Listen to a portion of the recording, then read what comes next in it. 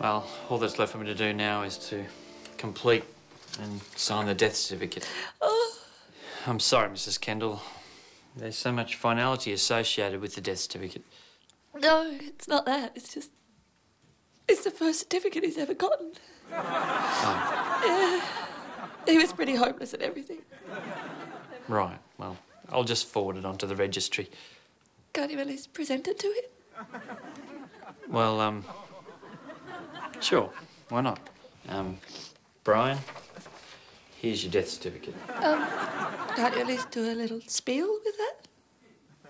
OK, Brian, what can I say? I've seen a lot of deaths in my time, and without doubt this rate's amongst the best of them.